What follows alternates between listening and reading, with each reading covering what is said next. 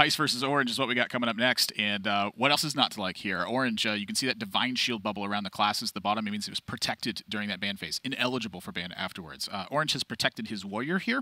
A pretty strong departure from some things. I'm curious about that. Thijs had protected his Druid in this one. Interesting. Orange has had his Druid banned away in this match, and Thijs has had his Priest banned away in this matchup as a result of it. So, Gallon, give me the lowdown. What are you seeing here?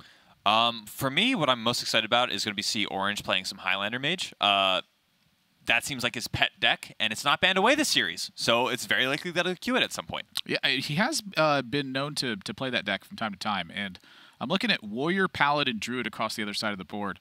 Paladin is really, I think, the spot for Orange where there is some subjectivity here. You have a good matchup with Warrior, you have a bad matchup with Mage, you have what's considered a slightly negative matchup with the Priest versus... I personally think Priest is... I'm sorry, excuse me. Slightly positive, yeah. Yeah, excuse me. You have a slightly positive matchup with Priest versus Paladin. I just said it the opposite. I keep doing that today. But that matchup is kind of like walking a tightrope for both players, right. I'd say. And so for Orange, if you're going to do like the Stater thing, IQ Priest the best deck, that gives Thijs a very clear image of where to go with Warrior at that point. Now the mind games start, and it starts flowing and flowing and flowing, and we end up with Priest for Orange, Paladin for Thijs. Priest is really strong. Well, what I thought was Thijs anyway. It's the chair. Oh, there's Thijs.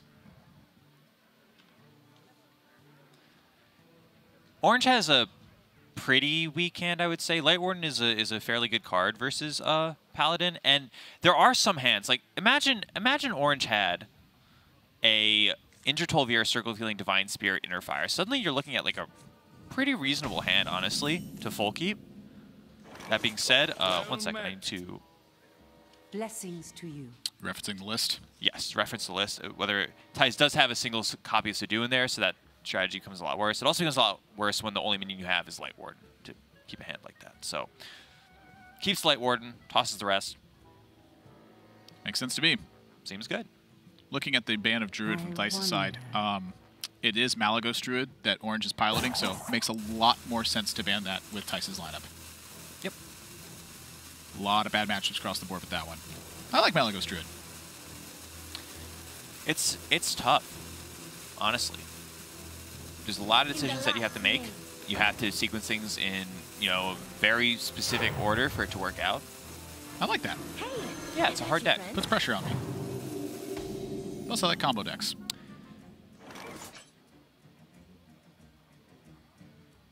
Thijs faced with a lot of pressure early on. Priest is a combo deck. Yeah. Northshire Cleric plus other cards. It's not one I'm too fond of. It's not as much scrapping as I like to do with a regular combo deck. Fair enough.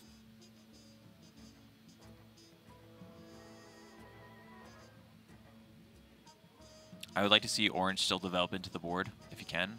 Well, what's the most development you get? I think there's some opinion to saying that Hero Power is some of the most development you can have right now. Thijs can check that with several different cards. Go on. True Silver Champion over the following turns. Well, it takes 2 turns away, so... Sure. But your hand doesn't actually, like, protect... Not yet. The Light Warden. What is in It's a tough turn. We've been saying it for the whole season. Priest turns they're very powerful, but they're very difficult. Every decision carries magnified weight. It's tough. Further development into the board. Like to see it. Another thing about this is that it sets up for a very good Circle of Healing next turn. The way that Orange did it is if Thijs plays like a 1 or 2 health minion, right? Like Crystal Smith Kangor, for example. Orange attacked with a Light Warden, which means that it's damaged, right? What that means is that he will not have to attack with it next turn for it to be damaged, so we can use it to go face. I am very concerned for all players involved right now. This is a tough turn. Well, it's the Acolyte you saw. Like, do you, I mean... Just everything about Do you Orange do the thing where you hit this too many times? Like, that sounds dangerous. Yeah, I think it's time to take a turn off. So now, I think if Orange doesn't draw a health buff here, he is vulnerable to True Silver Champion. So his alternative to that plan would be if he wants to, he could bump the Acolyte twice, Circle of Healing, and just smash face with the Light Warden. If you give them one draw. Give him one draw is the moral of the story. Yeah, give him one draw. Take the one draw, apparently. Cycle the circle. He's looking for a health buff. He's specifically looking for a health buff on that Light Warden. Second Northshire Cleric as well. So now the question is, if you play the second Northshire Cleric, can Thijs use like a tempo equality and follow up strong on you? You have an Acolyte to check a Consecrate afterwards or Wild Pyromancer afterwards. So just jam the Northshire. Smart. Is someone injured?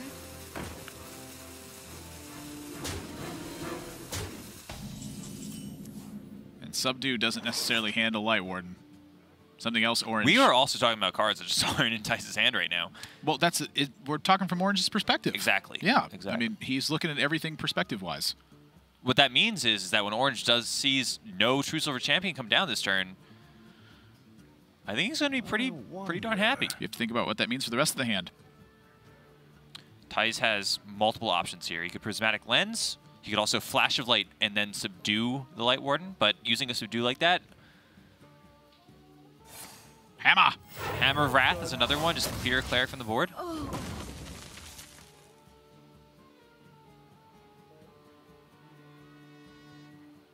Well, that's a weird draw. So you have a couple ways of developing here. You can either Psycho Pomp for a Cleric guaranteed, or you could just play an Acolyte, heal your opponent's face, and then hit them in the face. So you'd heal because you just gain that damage back from the Light Warden. You have no other targets. I'm breaking out my pom-poms. I'm cheering for Northshire Cleric. Psycho Pomp. Yeah, Psycho Pom-Pom. If you could do like the first half of that, it seems like way weirder. Like just Psycho. So you know if you just truncate the back half of the name. Well, that's kind of what you were doing. No, I'm adding. I'm doing the opposite. Well, then it would be Psycho Pom Pom. Like, that's just like, Brian, please don't call me Brian Kibler. Exactly. Very accurate. Psycho, please don't call me Psycho Pom Pom. Nailed it. Thank you.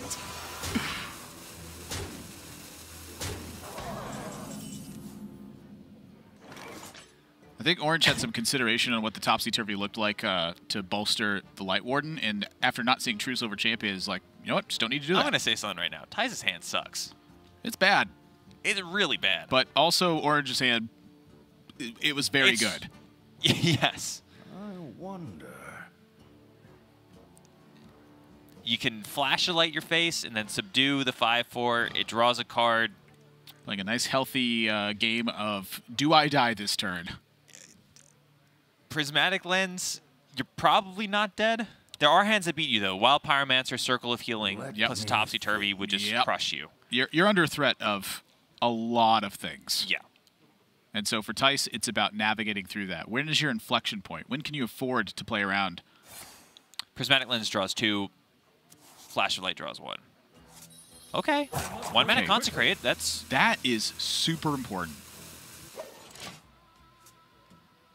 Thijs suddenly is on a draw to come back in this game, honestly. I'm seeing another Psycho Pomp. Yeah, and you're playing another Psycho Pomp too, I hope.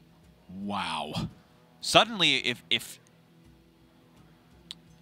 I mean, even if Thijs... If he plays a Psycho Pomp, he gets 2 Clerics.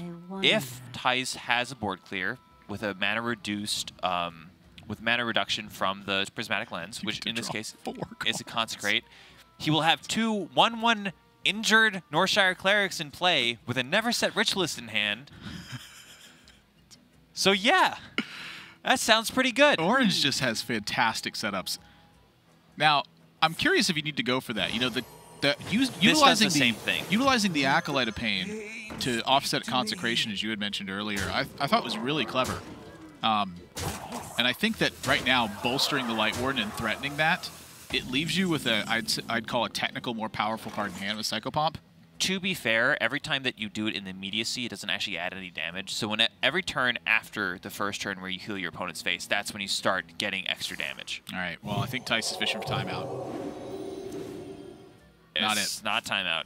You're still alive, right? If you go Crystal Smith Kangor, Flash of Light, count the damage on the board. There's 12, 13, 14, 17, 18. You should also just subdue. He's going for subdue. Yeah, subdue just makes a lot more sense in that case. Second consecration, so you are offered board clear potential as well. You have a consecrate, Elven Archer. Oh no, the Elven Archer costs 4 mana. My apologies. Would Downless do it? You already played a Downless this game. Injured Tol'vir is a fantastic pickup for Orange. It lets him draw 2 cards. I'm counting 12 damage available for Orange just with the cards that are here. What that strikes me as is draw more.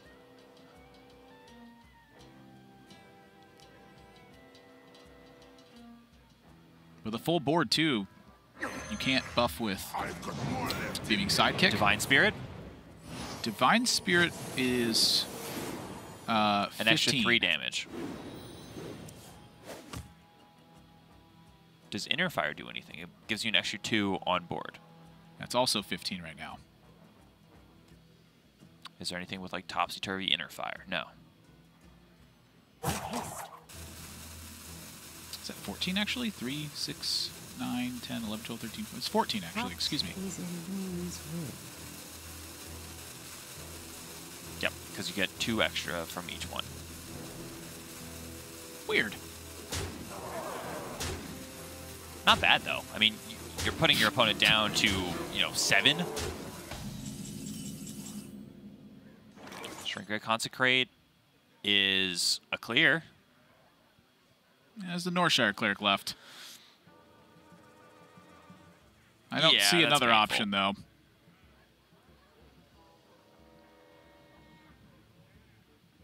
Can you double Consecration? It leaves up a 2/5 as well.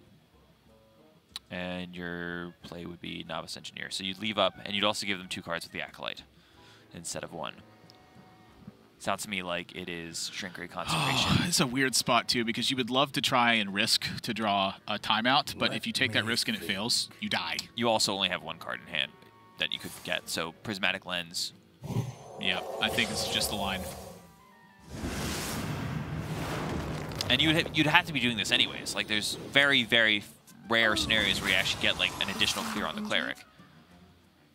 That's a Divine Spirit. That's 3. That's lethal. That's Is that lethal? If you Topsy first... No, I apologize. That's not lethal.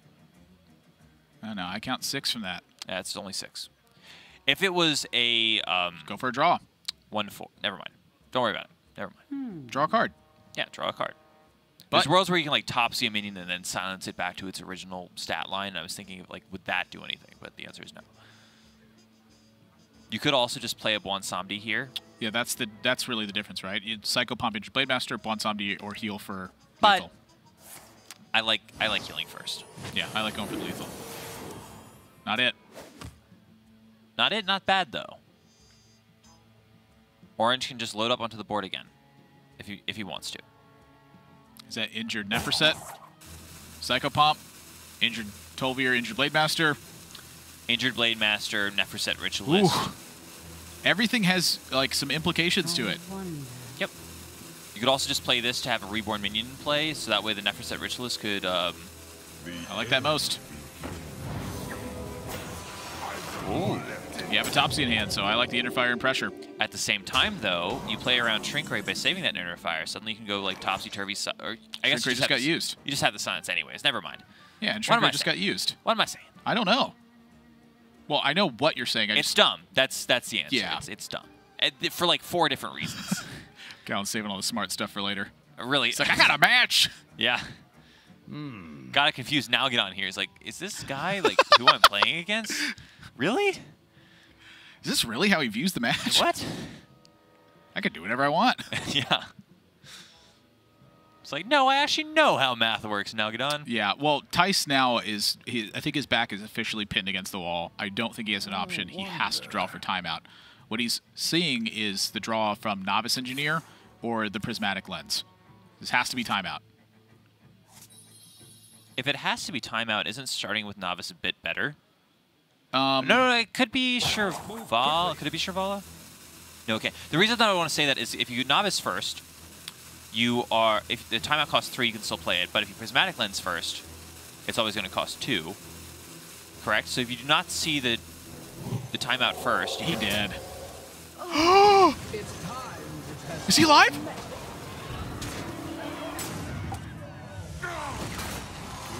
What just happened? I think he's alive. No, he's not. He's not. He's not. Neverset kills Topsy. him. Neverset kills him super He dead. doesn't have an air fire. No, he's a Topsy. He's a Divine Spirit Topsy. Ritualist. Ritualist. Yeah.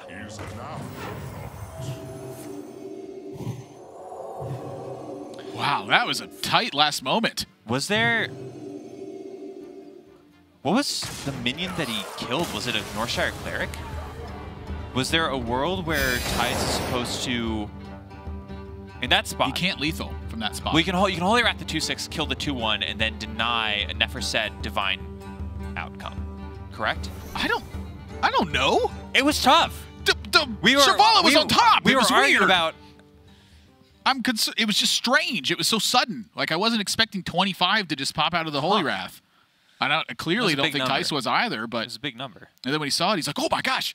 And he had to get moving. Like, I'd have to go back and sit down and look at Really it. tough. Like, in my head, he was pushed out of the game without being able to buy another turn. So on the initial thing, I believe there was a way for him to get one extra draw, like out of his deck. Like he could squeeze out one more draw from his deck if he started with Novice Engineer instead of the timeout. Because the only instead of the Prismatic Lens. Because, well, if he had Shivala, that's upsetting, but explain your thought. Here's what you're thinking. You got the 8 only mana. minions left in the deck are 2 cost. Yes. And so hopefully. Shirvala's a failure. You got 8 mana. If you start with the Novice Engineer and the timeout is 3 mana, you can still play it. Correct. If it's not the next draw is timeout, you can Prismatic Lens after the Novice, and then the timeout is going to cost 2 mana, so it's 2 plus 4. You got 2 left with your 8 mana. You can still play the timeout. Yes. If you start with a Prismatic Lens, and it's not a timeout, when you play the Novice Engineer, you're going to get a timeout that costs 3 mana, so 2 plus 4 plus 3 is 9. You got 8. It's 8 a weird is less sequence. Than 9. But anyways, there's also like a whole bunch of other different factors to consider. I wasn't even thinking about Holy Wrath being a 2-mana card. You could like Holy Wrath a 2/6, get a Shivala off the top. I wasn't thinking about that either. I was Thijs thinking about that either. There was a lot of things to think about. A lot, yeah. Kind of the point. Even Gallen's overwhelmed. Very well. Gallen's too smart for his own good when it comes to casting. He's got a million thoughts going through his head. It's a struggle sometimes because there's so many different things going on. Like even we were talking about the Topsy turn with the Pavel game that happened earlier, where it was just you had 5 or 6 different ways that Bunny Hopper could have actually like used a single copy of Topsy Turvy. The most important one. Talk about that one. We got to go to a break. When we come back, though, we're getting into game number 2 of this. Right now, Orange up a game over Thijs, and we're going to find out if he can bring it back. Thijs, that is, or if Orange can close. Stay tuned.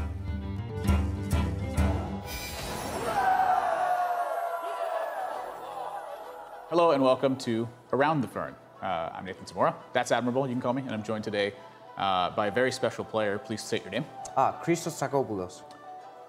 I thought it was Fino. Like I've always called you Fino at tournament. Well, yeah, people call me Fino, Feno, Fenomeno, whatever you want to. Okay, go with. well, you got to. I think you need to pick one of them though. It's not just Fenomeno Let's or Fino. let's go with Feno. Let's go with Feno. Feno. Yeah. Okay. You're happy with that? Mm-hmm. I think it will be easier for you.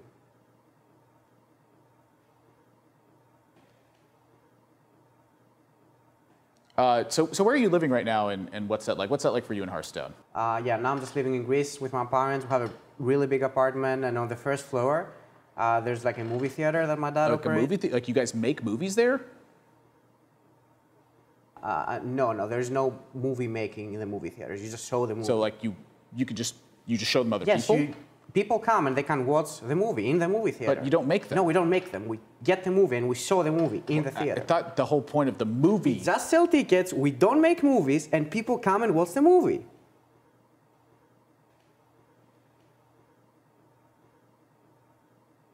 Okay. Well, I get. Let's just disagree on that. Fenomeno, Fino, Feno, whatever you want to call it. I'm done.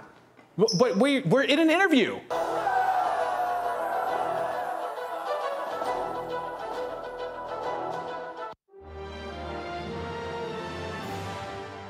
My name is John Westberg. In game, I'm Orange. How I came up with my username, there's really no interesting story about it. I just always really liked the color orange. What Grandmaster means to me, it means a lot of things. I've been enjoying these past few years like no other. It's been the best years of my life. But starting off from square one each and every year has certainly been quite brutal. But finally getting like some recognitions that like, hey, you guys are the top players in the world of this game. It really means a lot to me. It makes it so these past years of work has definitely been worth it. What I'm looking forward to most about the Grandmasters experience is definitely that I get to compete every single week against what is considered to be the absolute best players in the world. The thing I played most throughout the years has definitely been mid-range decks. A deck that takes on an aggressive role against slower decks and takes on a defensive role against the faster decks. To prove myself that I really make it among the best is if I make it to the global finals. It's a pretty big goal. It's going to be very, very hard. I think. My name is Thijs. How did I come up with my username? Well, my name is Thijs, and first I was called Thijs NL because Thijs was taken already, so I couldn't take it anymore. And I was a very creative person because I put up my 2 country letters behind it, and that's how I came up with it. What I look forward the most in Grandmasters is the prestige. I have been very looking forward to a more like league-based system, so I was very happy when Grandmaster got announced and really looking forward for like the rivalry between people by all the matches, and I am actually thinking it's gonna be great. What makes me very unique is that I just really am very passionate about Hearthstone. Of course, a lot of fun comes also with winning, but for me it's also the engagement with the community and just like making people so happy sometimes by just like being on stream, being online, playing in a tournament. That motivates me a lot as well to just be there for the community. I have a very preferred style of playing. It's definitely something that I want to be less predictable, but it's always going to be a challenge for me. I want to just prove over and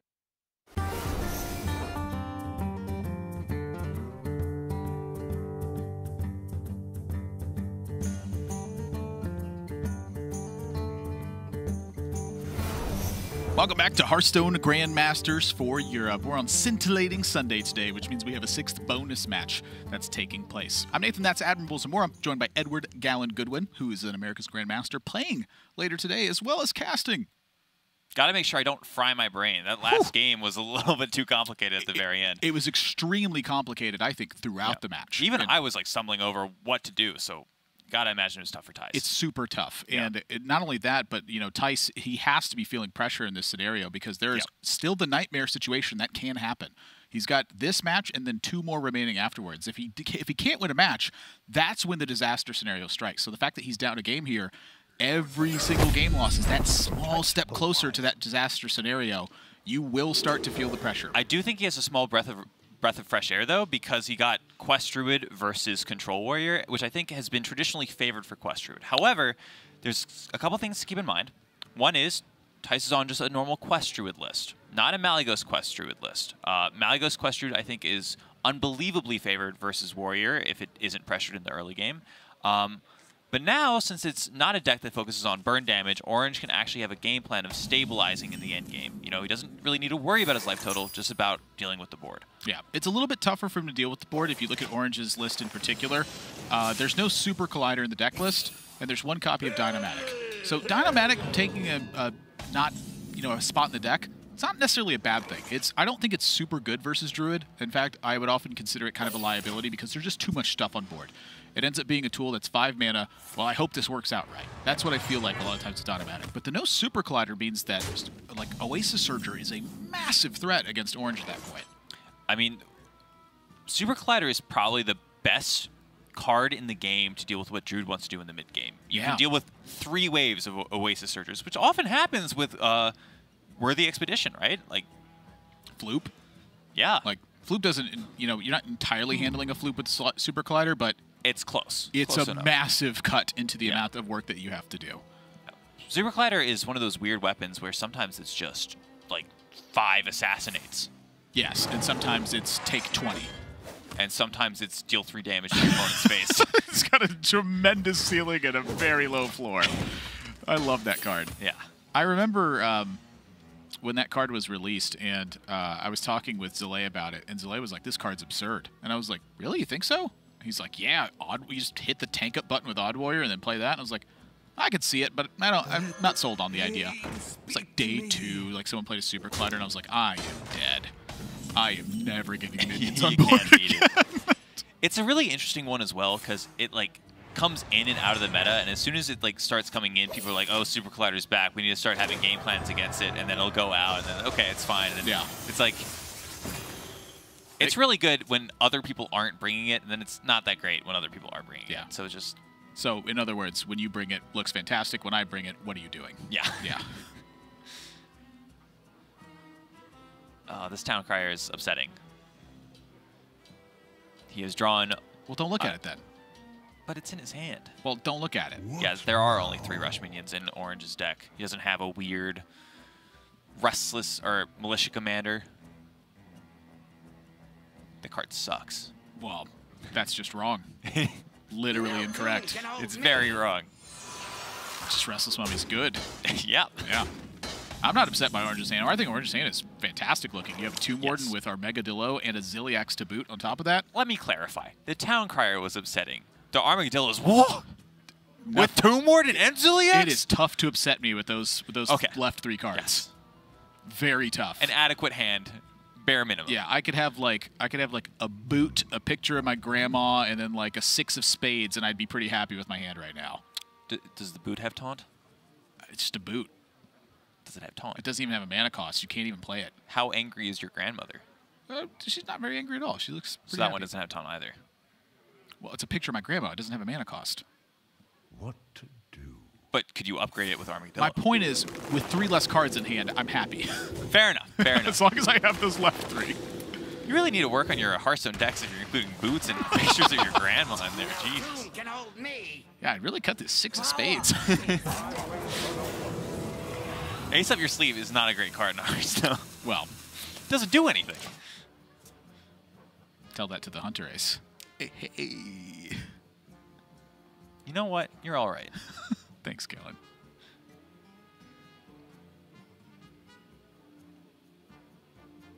This is one of the most frightening things you see on Orange's perspective, is that War Druid Lodi often feels like a Super Collider. Ow. You're just looking at it and you're like, all my stuff is going to die, and I don't want to play anything. You can't do anything about it. You could do something about it by brawling away your own board here, but... Well, I was a bit curious about, like, you know, how much nothing can you do and how long can you do it for? Because I think that's one of the strengths that Orange has in the matchup, is that with nominal pressure, you can prompt stuff from Druid still. Eventually, the Druid's going to have to play something, and that's kind of into your wheelhouse. So I think one of the concerns here is, like, how many cards can you draw off this Acolyte? What that means to me is Restless Mummy is a pretty good amount of nothing, right? I feel like Restless Mummy might be like an overcommitment. You think so?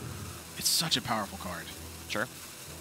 Like, being able to Restless Mummy in tandem with Brawl means that your later Brawls become good. And so, if you're going to play the Restless Mummy, I do think this is quite interesting. You just add another bit of layer of that small pressure to it. It's going to force out a removal option if he has it. I think so. I think this is good enough to do it. The question is then, like, was it good enough without the 1-2? But it doesn't really matter. The 1-2 is just at best, brawl fodder at this point. Yeah, it might not be able to do it now. I'm thinking now it might be an Oasis Surger. Yep. And that means your Acolyte draws 1. I was really in Orange's last spot. I was considering what the Warpath looked like. Like, it feels so weird to Warpath off your own board, but you would pick up 3 cards from Acolyte. You know what? I'm gonna say that Thijs might still feel like Starfall or Swipe is better here. Starfall gives 2 cards to the Acolyte unless you're targeting something else. So your Swipe does the exact same thing and only gives him 1. You swipe the 1/3. Yeah, I think Swipe is a worse card as well. And the reason why I think that might be a little bit better for the long game is that going into his turn 8, where he can go Innervate Cenarius, that is when you want to play your minions. Ah, that makes a lot of minions sense. now. So turn 7 load up. Turn 8, yeah. You have the Innervate Cenarius. Smart. No tomb can hold me. Whoa. I guess that's not super important anymore. Yeah, free damage. No armor on Orange's side. So that's actually a pretty massive threat. Yeah, you see what I mean about the Restless Mummy?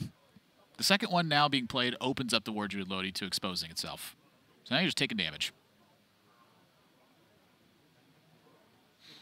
It's interesting, though, right? Because there's a lot to think about from both sides. Yeah. I don't think that it's just that being the factor that opening up Orange Lodi is the reason why he attacked there. But it is a consequence of it. It's one. It's the obvious one, so it's what I'm pointing out. Sure, it's the obvious one for sure. At the same time, suddenly Orange now gets a kill with the Zilliax if he wants to take it. I don't think he will. I don't think so either. It also frees him up to play his Armadillo as quickly as he wants.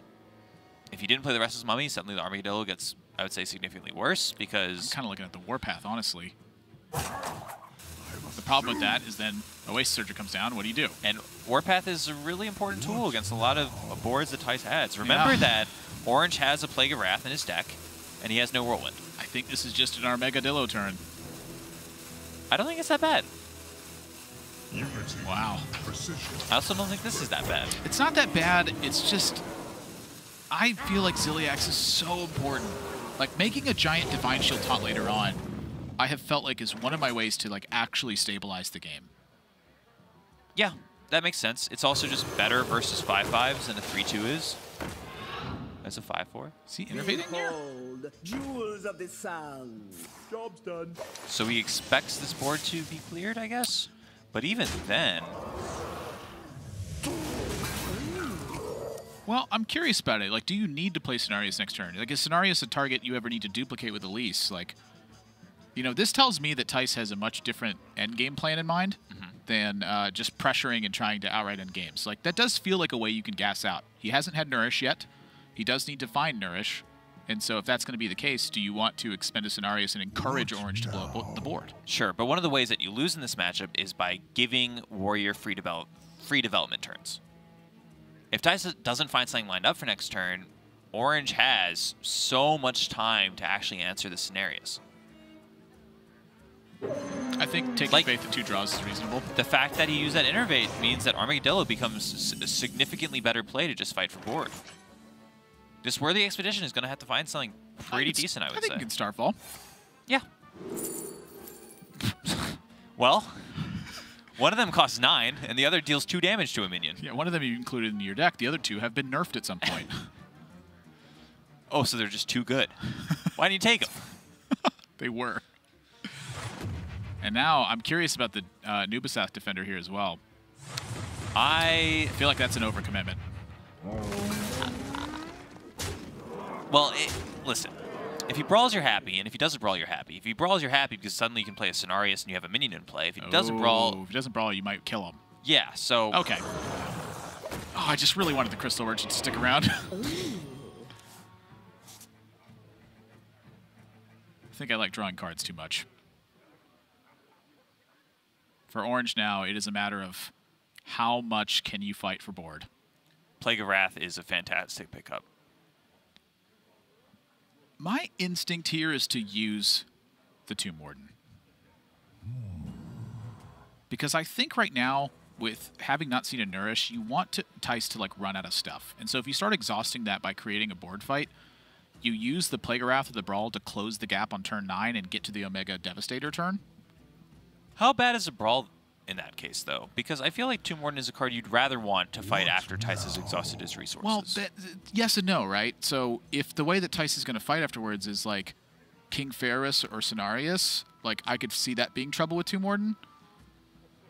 There's consequences and benefits to it both ways. And so that's what I'm curious what Orange is thinking about, which we're going to find out this turn. Yeah.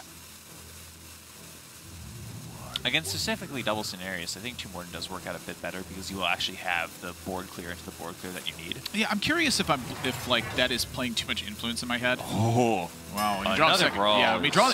Here's the thing: if I know that I can pick up a Warpath or a Brawl, which you're pretty likely to over the next couple turns, I think the Brawl looks fantastic. So I think that's part of the accounting in Orange's head too.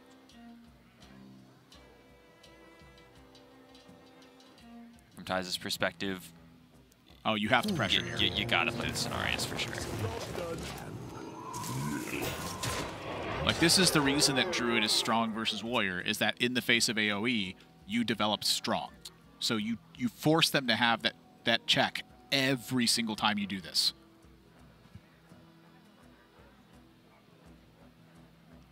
Wonder if you can 4-path here.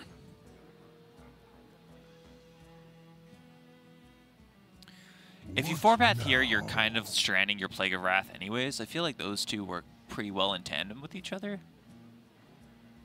You also there's a bunch of resources, like small little things that you give up by going Warpath instead of Warpath Plague of Wrath. See, pretty inversely to last turn, I definitely don't want to 2-Morden here because of the risk of both a Floop and the Worthy Expedition Scenarios. Yeah.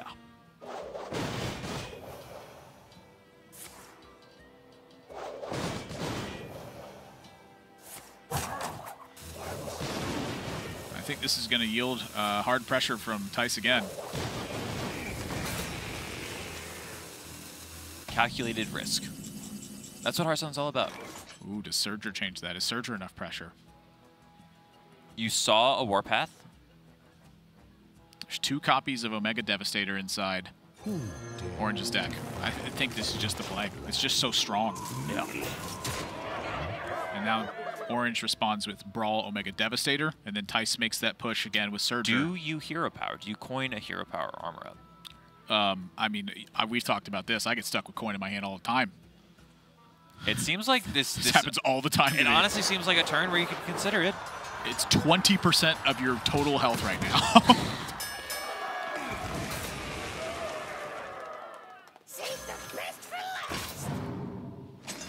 Spots where it could be relevant, I'm thinking like Weapons Project Harrison Jones, and then you need like shield blocked. Weapons Project Harrison, yep. And then you rip a shield slam on the final draw. Or just Weapons Project Harrison Jones coin a Mega Devastator. Like, yeah, that's a very there's still spots for it, I think. And then Thijs picks up Nourish right away, and so Orange is about to be under some real pressure. Elise is active. That's not good for Orange. Remember that Elise with Floop is just infinite cards if you have the correct hand for it. Yeah, I'm pretty interested in Thijs' spot of starting to get my hand size contained, manipulate the positioning of the cards in my hand, and pretty aggressively roll over Elise's to fight, because Orange has been having to use a lot of tools to keep this board contained. So now with 2 Scenarios gone, you know that the bolstering of the board for Thijs is very limited to pretty much the last Worthy Expedition, so 2-Morden looking a bit more appealing here. That was good alliteration. Bolstering of the board. Be better for board control. Those are deliberate attempts. They're working well. Thanks. Another Warpath here. How interested are you in saving that Warpath for Plague? Because that's your last Warpath now. Pretty interested, I would say. Orange still has a Dynamatic, and Dynamatic Plague of Wrath also works. Ooh. It's a true story. You could also shield block coin 2-Morden if there's a particular draw in your deck that matters.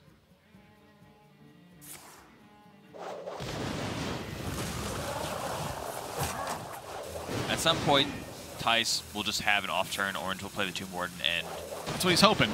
That's the logic, right?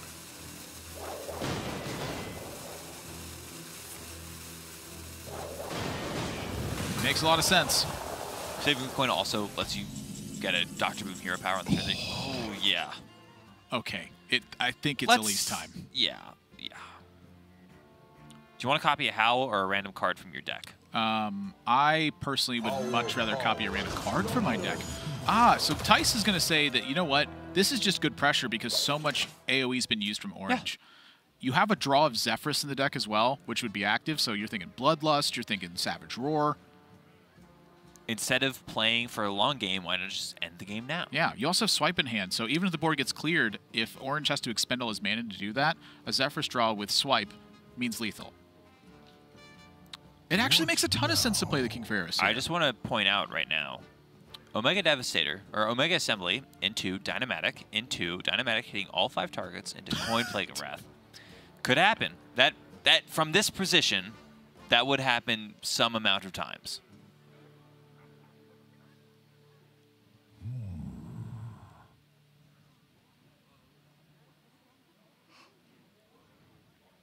Orange needed Thijs to have an off turn, and he has just not had one.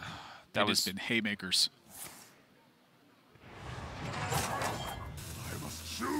Gotta play Tomb time. 2-Morden, and Thijs has spell power in play.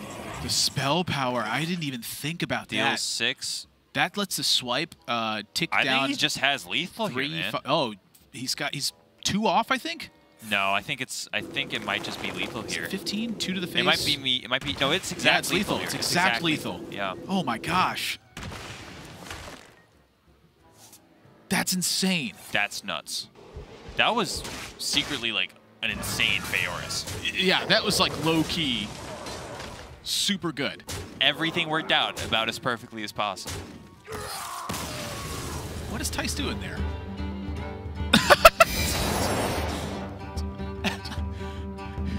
He drew a smiley face on an orange. Oh no. I know what's going to come if Thijs wins. I won't spoil it.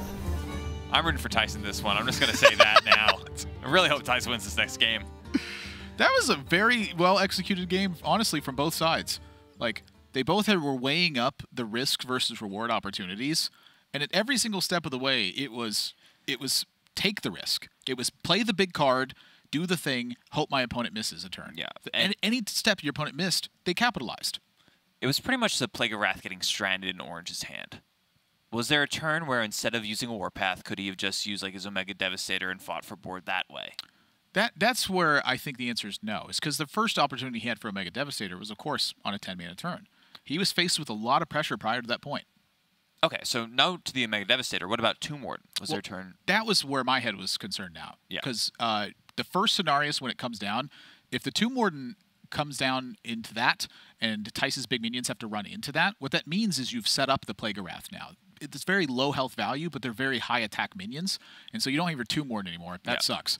But you do have Warpath, and then you do have Brawl, and you do have a Mega Devastator afterwards. Like, exhausting Cenarius is one of the harder things in the matchup. And the hardest thing about Hearthstone is that your opponent's also smart at the game, too, when you're playing in GM. So even if Orange saved his Warpath for that Plague of Wrath, Thijs could just deviate. You know, he could have taken an off turn. He could have played his Elise the Enlightened and copied the King Feoris, and suddenly we were talking about Orange wanting the Tomb Warden for that off turn, no longer would be in his hand. Yeah, I think that game is like Orange. He has reasons to not play Tomb Warden as well. I mean, I think the line he takes also has arguments to it. He's just simply seeking an off turn from Thijs. One single off turn, and that's where the Tomb Warden is supposed to secure the position. So his game plan is much more decisive, whereas I think the one that I had suggested with Tomb Warden is taking more of a risk. Yeah. I think it being a bad matchup for me personally, I prefer the risk. But that's one of the reasons that Orange is such a fierce competitor, is because his entire career he has spent trying to avoid risks and instead play for superior positions. Absolutely. I mean, if you can avoid taking unnecessary risks in Hearthstone, that's what you need to work on. Yeah, it's very much, I think, a style of his, is to try to avoid unnecessary risk. But when he's got to take them, he is very good with them. Makes sense to me. Love to see it. Yep. So game number 3 for Orange versus Thijs is what we have in store. Awaiting to see what they're going to end up playing in this one. So here it is. Bring it on! A Warrior Mirror. Ooh. My lifeblood. Viper mentioned yesterday that the card people are looking for in this matchup is going to be Dr. Boom almost single-handedly. The dynamic of the matchup, I think, has changed pretty dramatically from the Fright and Flunky discoveries. When Fright and Flunky discovery was weighted towards class taunts, rather, there was only 3 options. And so you got an Armagadillo, a Tomb Warden, very often, or another Fright and Flunky for a reroll. When that changed, it took away a lot of your pressure plans. A, the neutral taunts just don't pack as much of a punch. And then B, they're not as consistent, so you don't have really as much of a defined game plan. So I think in that regard, a lot of this matchup boils down to a couple of scenarios, which is like, number 1, can you snag tempo? And then number 2, if you cannot, Elysiana rolls. You expect the Elysiana rolls to go average on both sides, and so then number 3 is how much damage can you do in the meantime when you head into a late game scenario. Yeah. Going back to your point about Fright and Flunky just being nerfed, tempo now just matters a whole lot less, right? It matters in the late game. Just like you were saying, average Elysianas, generally tempo starts to matter when the resources have been used by each player. So like at some point the Brawls are going to come out, the Plague of Wraths are going to come out, the Warpaths are going to come out, and then it's up to the Elysiana cards to determine who wins. Yeah. So there's obviously heavily involved by how the players play the matchup. Yeah, and so there's a couple things to talk about with the deck list. The first one I see is the 1-drop count. Orange has 1 Eternium Rover, Thijs has 2 Eternium Rovers. In place of that, Thijs has 1 Omega Assembly, Orange has 2 Omega Assemblies. I think it's a small favorite for Orange, not too much. Yeah. Thijs is including 1 copy of Weapons Project. I think a big benefit for him is that card's not too good in the matchup, but he also has a Frighten Flunky in there. So some opportunity. And then you move down the list, 2 Devastators for Orange, only 1 for Thijs. Very bad thing for Thijs in that regard. And as you move all the way to the bottom of the deck list, everything else is pretty much identical. So the big one to me is the Omega Devastator that Thijs has, 1 copy of that, and the 2 Omega Devastators that Orange has, but he also has Acolyte of Pain as a fairly dead card in the matchup. And Orange also has 2 Omega Assemblies. Generally, these kinds of cards is always just like an extra thing. Yeah. And at some point, if you have enough things, you're going to get a solid lead. But an individual one is not really going to be the thing that shifts a matchup. Yeah. Interesting also with the Super Collider that's on Thijs' side. That can be a very healthy function in the matchup versus 2 Morden, for instance. At the same time, Weapons Project checks it pretty easily. Yeah. So a lot to think about on both sides. For the most part, it is a scale to the late game scenario. Try to snag the advantage somewhere along the way. Very rarely is it one decision that makes or breaks the matchup. It's very often the person making consistent, small improvements will win. Yeah, eventually it's like the straw that broke the camel's back, and it leads to a chain reaction. Yeah. The hero power that broke Garrosh's back. Just carrying too much armor. There's no such thing as too much armor. There actually is. I think if you get like several billion and like a weird floating point error happens, you go back to negative. Garrosh wasn't built to be to deal with that. So Orange is thinking about a number of things. Number 1, how much does this pressure mean? It's fairly nominal right now. Thijs does need to start thinking about hand space and pressure dynamic. 2 Dynamatics in the deck, they really only work against specifically our Megadillo. It's a card I personally am fairly willing to play. However, I've gotten punished by that a number of times, where you play a Dynamatic and our Megadillo comes down, and suddenly you got a Shield Slam. It's like a really not very comfortable thing. Yep. So for Thijs, one of the nightmare scenarios is just being at 10 cards in hand all the time. I mean, he has a very good tempo play in terms of just like Hearthstone mechanics. A double Snip Snap turn on an empty board is quite good. Stacking them up's good. What now? I have tended to want to save my Magnetizes for actually connecting, but I think here the double Snip Snap does threaten quite a bit. One of the reasons that I like it is that it is very early on in the matchup, so it often isn't going to get checked. Secondly, when you're on an empty board like this, just capitalizing on that by getting tempo, I think is really important in this matchup. The effects of it won't be felt until later in the game, I would say. But at some point, Orange is just going to have like 15 less life. This is kind of interesting. So unstacking them means that they're vulnerable to, the front half anyway, is vulnerable to Warpath, but not really, because you still end up with the 4 1/1s in play. This was the only time in this game, I think, that he's able to do that. Yeah. Orange, it plays around, I would say, Shield Slam pretty nicely. Yeah. And the fact that it is at 7 instead of 8, like you said, Warpath's not full clear. Wow, that's really clever. And that's what you're trying to do in the matchup. Like, if your minions connect once, you're usually pretty happy with that. This is what I mean by like a minor improvement on a good play. This is one scenario where Thijs is just going to push a little bit extra damage or have a little bit more tempo going into Orange's removal turn. I want to set this up because I actually think he gets a lot of extra damage. And the reason why is specifically the Shield Slam. If he stacks them up, Orange is happy to Shield Slam, 3-path. Yep. Board's cleared. Yep. Orange is not happy to do that now. So one of 2 things is happening. Number 1, he's getting 4 damage because Orange is going to feel forced to path here. Or number 2, he's going to get additional resources from Orange later on down the line by virtue of the damage that's coming in. So Orange is deviating from that. He's using up this Restless Mummy and armoring to try and secure it. As a result, Thijs gets 8 damage from these minions. That is a massive tempo swing. Absolutely. Now, keep in mind, Thijs can't really develop that much more into the board right now because Orange will just be able to capitalize on his removal tools, and I don't think that's really a bad thing for him. At the same time, if he does not develop anything more into the board, Orange is free to use his Warpath, and you generally don't see much better of a Warpath than right here in this spot.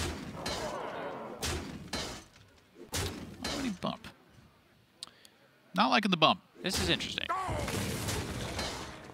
Is he playing Tomb Warden? He wants to avoid getting Warpath, but at the same time... Well, this is a great use of the Tomb Warden, I think, is if your opponent is set up to 4-path, let him. Take 6 more. Sure, but at the same time, what happens if they just brawl this board? Yeah, who cares?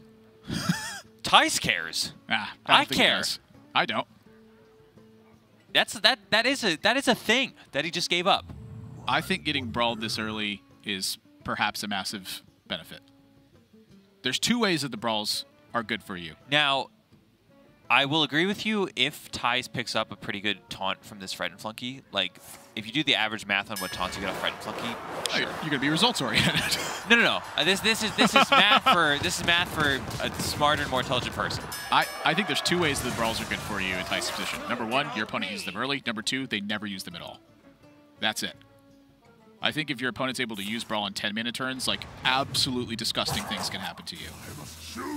Fair enough. Brawl Mega Devastator, and you're like, oh well, now this is the start of the chain reaction. I don't know. I think early brawls, if they hit this many resources, I think Orange is pretty happy to see that, like, see the coin Tomb Warden.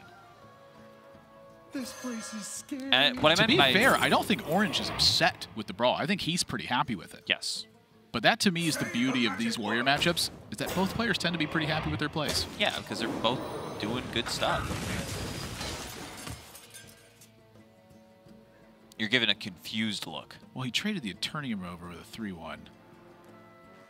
Thijs has a different approach to this, which is kind of interesting to me because he's been taking these pretty strong aggressive lines, and he's foregoing damage on it. I think Eternium Rover is one of the ones I definitely consider foregoing damage to kill. The reason behind it, I assume, is because Warpath becomes quite good. Yeah, they do get a refund, but you created a 5 health swing by attacking it, right? Uh-huh. If they're able to chain the Warpath on it, it's a 6 health swing -3. So they actually just benefit, even if they have Warpath. More so with a 1-2 in play and a Warpath. I'm thinking Snip Snap would be the reason why. Well, Orange can also clear the 4-5 with the extra 1 attack. Yeah, that too. That's a big thing. So you gain 4 extra damage on the backswing Okay. if he Warpaths 4 times. Yeah, makes which he's sense. not going to do. He's going to deviate from Warpathing 4 times here because that seems dumb to just clear a 1-1 and a 2-2. But it still denies him the option.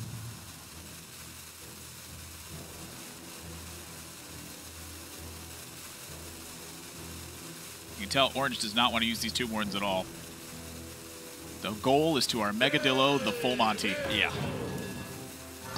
At a certain point, sacrifices have to be made. You have to close the gap on turn 9. You do not want to get your armor shredded and have the board issue compound. Yeah. And look at that. Omega Devastator. I'm sorry, the Super Collider. Why did I call it a Mega Devastator? Because it deals like 10 damage. Wait a minute. Is that a mistake then? Shouldn't that little 1-2 be between these? Yeah. You're right. Ooh, that could be bad. Minor optimizations, admirable. It's not going to determine the outcome of this game, but it is going to be one of the small mounting things that Thijs has done, I think, correctly in this series.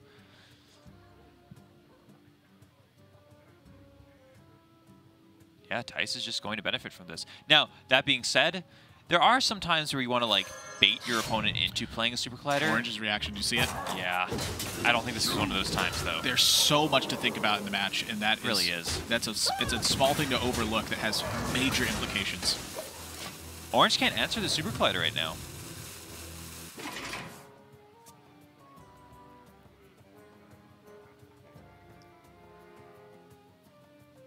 And that little 1-1's a terror right now. You would love to get that Restless Mummy online. This is so awkward for Orange. He has no real good plays, I would say. Yeah. What do you even do here? Restless Mummy to clear off... like, you have the tools to clear off the 4-2. Oh, I'm hurting. I don't want to eat. I don't want to do anything. But you have to. You have to get rid of the damage. It's becoming too much damage. Well, that's pretty solid.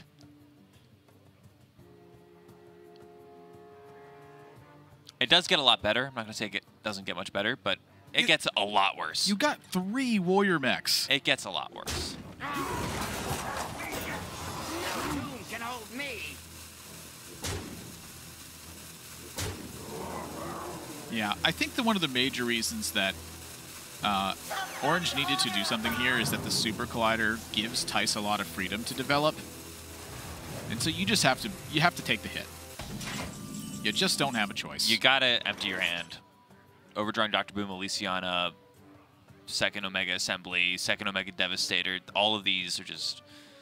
Yeah. Like, I think I would have been pretty happy, like, to just, you know, take a turn off, sacrifice something, take the hit, but the Super Collider's giving too much freedom for Thijs. And that's really the danger of it, is if you give over that tempo, you can't just build tension back. You have to react with powerful tools. You want to use your weaker tools first.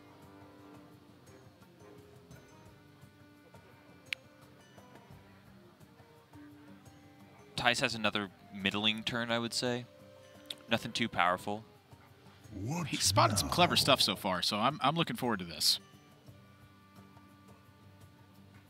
I think Thijs has seen a lot of tempo opportunities that I was not necessarily seeing. Light the fuses. He's done a really good job of playing around exactly what Orange wants to do. That belongs in a museum.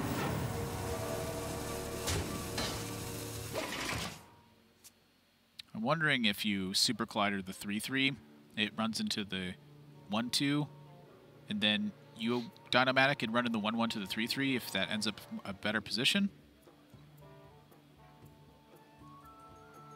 That was a tough turn from Thijs. I do agree with the tempo on Harrison, though. Like, I just don't think you're getting too many opportunities to actually use this card.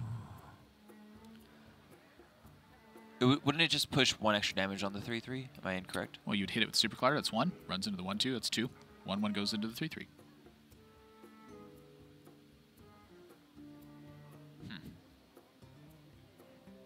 Okay. I think obviously the expenditure is you use a charge a Super Collider. Yeah. I think as it is right now, Orange is in Oh, a weird no. spot. I apologize. Yes, you use the 1-1 to trade off. My bad. I had seen the attack face and just assumed that he couldn't attack with 1-1 anymore. It just blew my mind. I was so confused for a second. Well, I am a bit curious about it because from Thijs' perspective, if Orange is in this spot right now, unless he uses a resource, he doesn't push through the 0-1, right? These were some fantastic pickups for Orange. No, I think you might be right here. No, I don't think I'm not sold on the ideas. Is the point? There's a lot going on. Goodness, there's too much to talk about. The TLDR, he's trying to force Orange into making a play. Good news is that even in this worst case scenario, Thijs still has a fantastic tempo play with Dynomatic.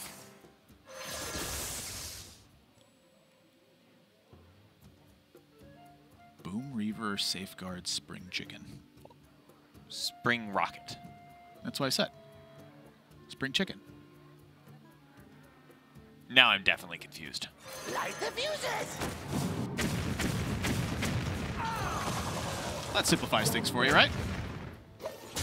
How is it a chicken? Kill their minions so they're dead.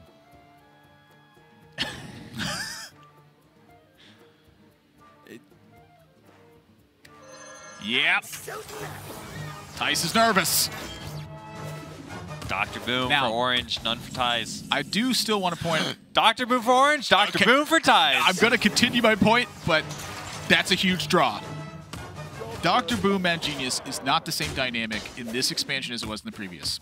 In the previous, it was a much more aggressive style of matchup with Bomb Warrior was the typical onset of it, or it was a Bomb Warrior versus Control Warrior. Okay. The pure Control Warrior mirrors, they were kind of rare. And even in those situations, I still think this was the case. I digress.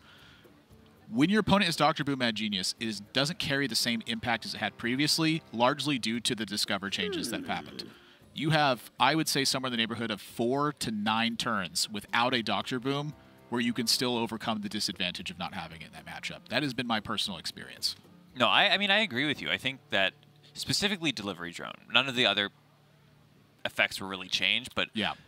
Suddenly you're not looking at 5 Omega Devastators in a single game. You know, you might get 1 on average instead. And those are really important in this matchup. They use the bodies to trade in instead of just blowing up all your stuff every turn. It's like a pretty major The change. disparity between a Zap Hero Power and Delivery Drone for Omega Devastator in the late game is just enormous. Yes. So that happens less do the Discovery nerf.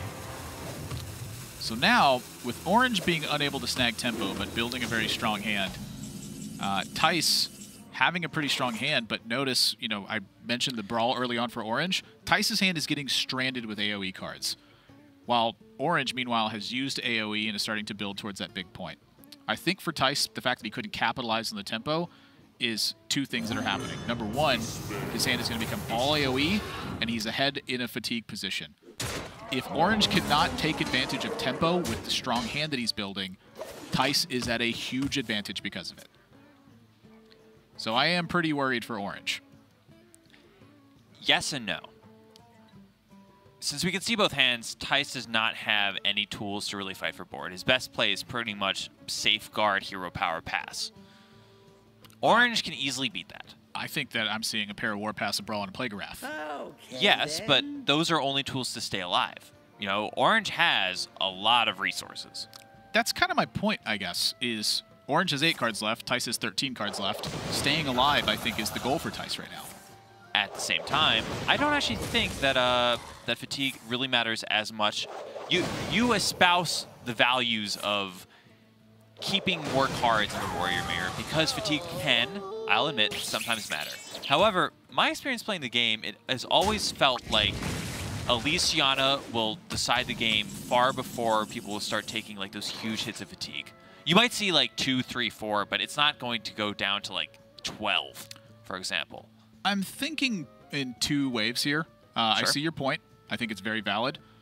One of the ways I view it is in a resource battle in general. If you hit fatigue first, you have less resources. Okay, then.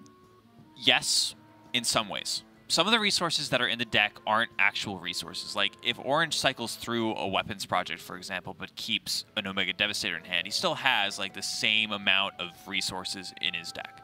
Does that make sense? Like, Yes. a shield block in the deck isn't really worth the same as Okay, a then. Omega Devastator in the hand. Do you think that the player reacting or the player aggressively pushing uses more cards? The player aggressively pushing uses more cards. And who needs to aggressively push right now? Both of them, I think. Wrong. Thijs is 5 cards ahead in fatigue. Incorrect. Okay. By the very definition of fatigue, incorrect. Okay. That's the way I see it. The only my problem with Galen, I love this passionate debate. The Keep reason, it coming. The reason why I say it is because at some point, I don't think either deck, if you have an average Elysiana, I don't think either deck packs enough removal in the form of AoE tools to actually answer everything that the Elysiana will throw at you. That's why I'm Touché. saying both of them should be aggressively fighting for board at some point. This would be Doesn't a need to be good time now. for a master plan. And it It's doesn't mean identifying that point. aggressively fighting for board could mean the same thing as like playing a snip snap as a single copy. It's about the definition Don't of do that point. right now. But I'm just saying, it's like, When does that point come up? That's what the players need to identify. Yeah. And you're saying they should be looking for that attempt every single turn. not necessarily. But I do think would that it be will a come good up for both. time for Not a taking the master attempt, plan. looking for it. Sure. Okay. In my head, I think Thijs wants to be extremely defensive and reactive right now. I'll agree with that. That doesn't mean that that's going to be his game plan for the entire game. Well, that's all. Well, that's where we stand. I think it will be. Okay. Game plans change, Admirable. Now we get to see who wins.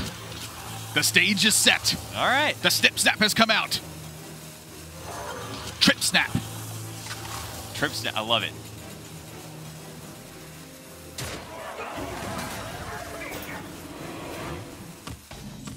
You know when you For the record of anyone who got lost in that long thing, I'm sorry to interrupt you. I'm very much Team Thijs. Galen is very much Team Orange right now. Yeah. My comment had no additional value. I was going to make the joke like, you know when you misclick and you put the snip snap on the far right instead of the far left and you want to deal damage? Oh, yeah, the split snap. No, the slip snap. Oh. Which is incidentally also the split snap. Yeah. Wow.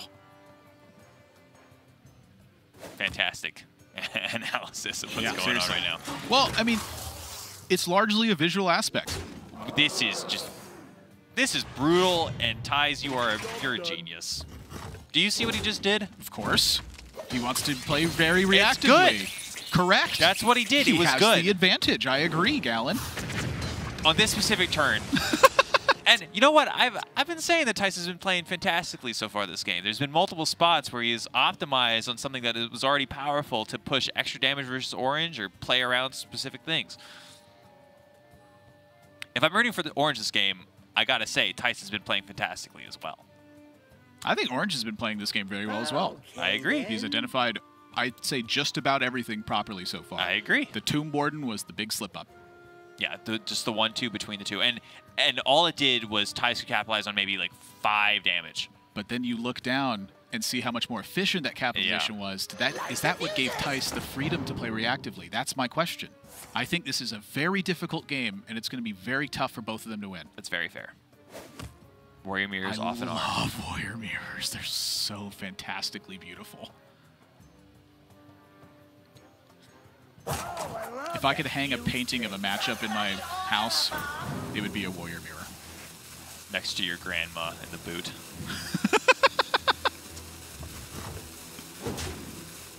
Excellent pressure turn here for Orange. This is really cool, and I mean, it doesn't really matter, but he uses weapon to attack the 4-2. A lot of times in the Bomb Warrior Mirror, it was more about just pushing damage face, so you'd often see people just like trading in all of their minions willy-nilly just for 1 extra damage. I think it's slowed down quite a bit. I think using your resources like Orange is doing is very wise. Yeah, and he's created a spot where the size of the minions is like just awkward enough for Thijs that he doesn't want to commit to killing. Yeah. But at the same time, you are worried about any discoveries that provide a magnetic effect. That is when disaster can strike. And so I look at that 1 Omega Devastator in Thijs' deck, and that's what my concern is. So Omega Devastator largely counters that magnetic prowess. Yeah, 2 is more than 1. Is what it boils down to. 2 of a really good card in the late game is better than 1 of a really good card. Specifically the one that threatens you exactly in this position, where you don't want to use anything, but you don't want to not. Yeah. This is really bad. There's a whole bunch of things that come down to like the late game, like how you should sequence around certain things, a big one being the Lysiana turn. Ooh, There's the board. A beautiful pickup. That's a good one. No tomb can hold me. And now my question is, do you use the mummy or do you use the weapon? And I think you use the mummy because now Orange is going up 10 cards in the hand. He's forced to play something in this spot. And so when you can create those awkward positions where Orange has to use a resource, the idea behind it is that if Orange's hand is good, but it's strong tempo tools, he has to spend something, and that gives you an opportunity to react very strong yourself. Makes a ton of sense to me. Now, from Orange's perspective, it's going to be about trying to leverage tempo into forcing Thijs into using key pieces of removal in awkward ways. Yep, and that's where the tempo plan comes in. You follow up with Lysiana, and Thijs follows with his Lysiana. Because yours was first, you have initiative. Yeah. It matters quite a bit. This would be a good time for a master plan.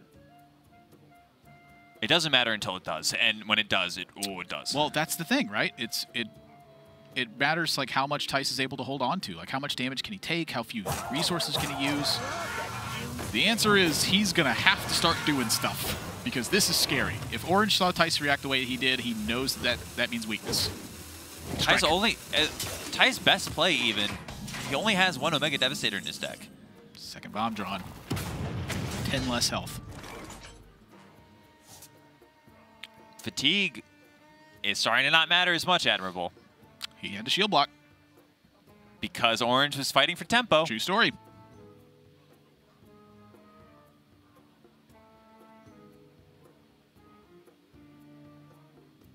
This would be a good time for Attorney a Rover master doesn't do too plan. much. I was thinking Brawl. Turnium over Brawl. Yeah. It doesn't do too much, so you just give yourself another... You give yourself 33% to just, like, not have to use a shield slam. 33% to deal 16 damage sounds good to me, but He's he's also got a different plan in He's mind. just got a Plague Wrath. That makes a lot of sense. Save your resources guaranteed. Keeping it in hand. And it makes a lot of sense. We've been talking about the premium resources being what is going to force Orange to play. I think a big part of this plan is that Orange is going to 10 cards. That turn as after well. turn, he's going to 10 cards, going to 10 cards, going to 10 cards. Makes a lot of sense. Yeah. Thijs knows the matchup. Orange knows the matchup too. It's a very interesting matchup. It's a lot of decisions. Thijs, I think, wants to try to hang on to that shield slam he picked up for dear life. The goal is so that way you do not lose on the turn you have to Elysiana. You want to not take 7 on the backswing. If they Correct. play Elysiana first and then you play Elysiana second, you don't kill the Elysiana, ow.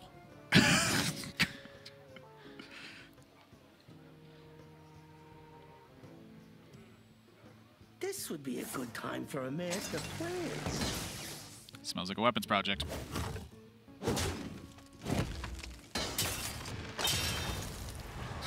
Dynamatic is also a pretty key removal piece in the late game against random Elysiana stuff. Yeah, if you're the first player to play Elysiana, the Dynamatic is important. Yeah. If you're the second player, get rid of that thing. Not so much. Taking up hand space.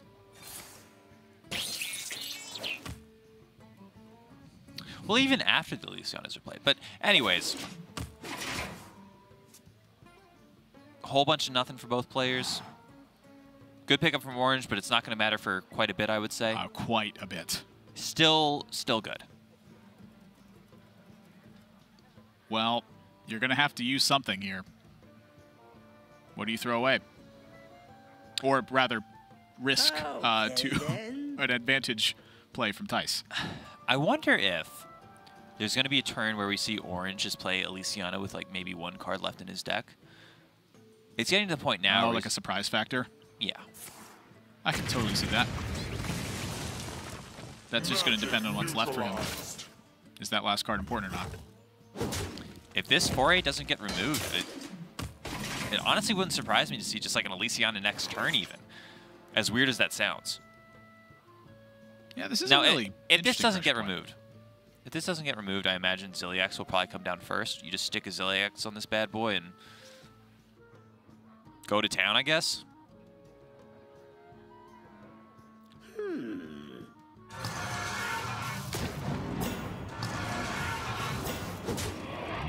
Thijs finds a clear. That is a painful way to clear that. It's very yucky. You used one of your important resources, but Thijs recognizes that that's something that he has to do. It's an expensive card. He's not the one battling for tempo. You don't answer a Ziliax on top of that if you let it live. No, you do not.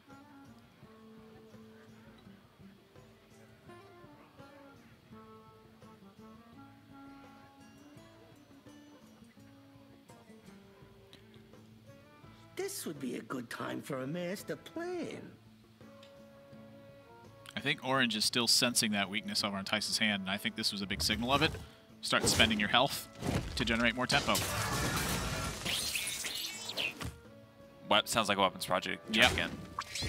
He's going to have a lot of these turns, it feels like. A lot of these turns.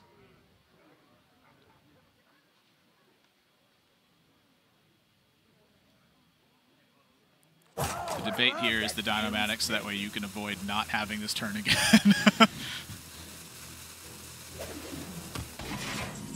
Says no thank you. Gives Thijs a little bit of room to breathe, I would say. Not a lot, though. Yeah, the weapons project's certainly a lot better for Orange than they are for Thijs. And I think Orange has found clever use of those by taking the lead on that pressure plan. Pressure plan's good, man. I mean, look, Thijs is left reacting, saying, I need my health. Orange continues turn after turn to get a signal at Thijs. A little bit weaker, a little bit weaker. That's a really good draw. Orange could just go for it now if he really wanted to. Yeah. A big thing about playing Elysiana earlier than your opponent is that they can't do like the Shield Slam Elysiana turn that they want without also matching you in fatigue. Yeah, so the question is, how can they respond to the Elysiana? Yeah. This would be a good time for Pretty a much the master best plan. way to respond to Elysiana is with Elysiana Shield Slam, and if you do it early, then they can often be forced into Right. And so that is a key talking point that would be a +1 for Orange on the tempo plan, is if that ends up being the case, what that means is Orange can effectively fully neutralize any potential of that fatigue plan. Even if that doesn't happen, like let's say that doesn't happen, Orange can still wait a turn. You know, the difference between 1 and 4 versus 0 and 3, it's pretty minimal. Thijs is obviously playing for a... it's become very clear to me that Orange is concerned himself with fatigue by taking the turn off, burning the last card instead, and wanting to maximize the time for Elysiana. So I beckon the question, Gallon. Does fatigue matter? The smart burn from Orange to get rid of the Acolyte. It does matter. Never said it didn't. Tempo matters more. And look at what happened. Because he did not play the Elysiana last turn, he has to hold off on it again. I don't think... I don't think he has to here. He's seen the Tomb Wardens from Thijs. There's still a Zilliax. Let the Zilliax get buffed. If you play the Elysiana and it dies, suddenly you're on the back foot again. You got 2 Devastators. Ooh, Mega Defender. Mega Defender's good. Just big attack. Those, not so much. I would tend to go for the Witch Doctor here, hoping I find a random dragon card. Yeah, that makes sense. There's a lot of dragons. Extra spells are good. Volbera Scoundrel was actually seeing playing Control Warrior quite a bit. Generally, Highlander Control Warrior. Beryllium Nullifier? Yep, it's got Rush. Oh, just disgustingly bad. Maybe a Scarabag to play around a Brawl. I don't know. Oh, Questing Adventurer. I'm kind of interested in all of these. Does he have 0 picks after this? I don't think it's ever Captain Greenskin. But he picks Captain Greenskin at the very end, so it'd be the efficiency of the effect. I guess it is pretty good because you actually have the weapon up. Yeah. And so now for Thijs, it's how do you fend this off? How do you capitalize on your advantage right now? And that's tough because you are looking at an Elysiana with random cards involved. I think for Thijs right now, this is an opportunity to try and do something aggressive, but I'm just not sure he has that option. The hero power lends itself pretty nicely to that, at least. You develop a pretty large board with 3/1/1s. Not huge, but pretty large. Is this the turn where you come in an Eternium Rover as well? I'm pretty interested in the Eternium Rover because I could see Orange responding with like a Warpath turn. But at the same time, the Eternium Rover can be a carrier for the Zilliax. Yeah. So I think that's important. Oh boy. This is looking dangerous for Orange.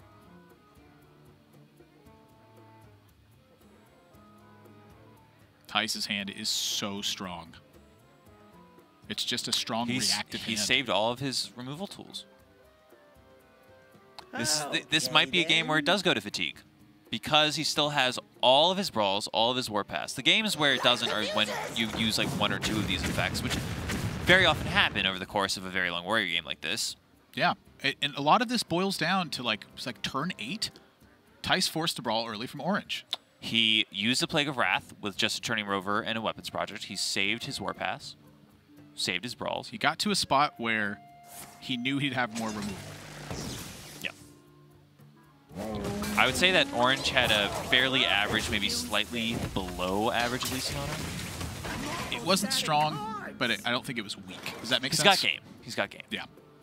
There was one really bad outcome where he had Argent Squire, Scarabag, Goldshire Footman. That one was... Ooh, he had some ugly windows in there. Yeah. Some pretty good ones as well. I think the Greenskin take was really... That was potentially clutch in this game, I think. Yep. I'll be curious to see how it pans out. Well, right here, quite well. Yeah, it's about as good as you're going to get from it. But Orange has got to unlock the Omega Devastator sooner rather than later. Assembly, excuse me. This would be a good time for I think for Orange, this upcoming turn will be about, or this turn specifically will be about getting as much tempo as possible to play around Archivist Elysiana.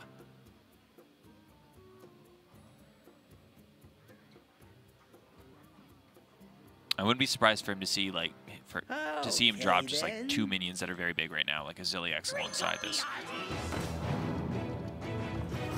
Even a 5/4 might just be enough to contest, but Elysiana Shield Slam is a likely play from Thijs if you develop 2 minions. I think I would have liked to see the Zilliax in that spot. Honestly, I might have not even minded the Devastator instead of using the Weapon Swing.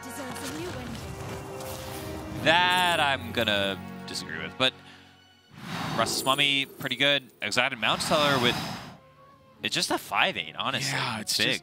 Just, you're gonna have, what the heck? Okay, well, one of them has Rush, okay. Oh my gosh, another Mummy. Win for your Harpy, though, is also Alexstrasza. Alexstrasza. That's massive. Oh boy. That's not something you can even play around.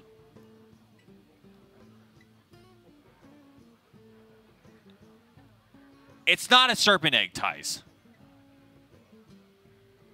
Well, you're thinking about getting trapped with Alex Strauss in your hand. It's not impossible, but I'm taking the Alex there. It's just 15. Oh, I love that fuse thing.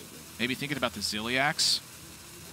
Yeah, he took the Alex. Oh my gosh, that is such a strong Elysiana. That's fantastic. The Town Crier pulls a Restless Mummy. Yeah, I don't want to play the Town Crier at all.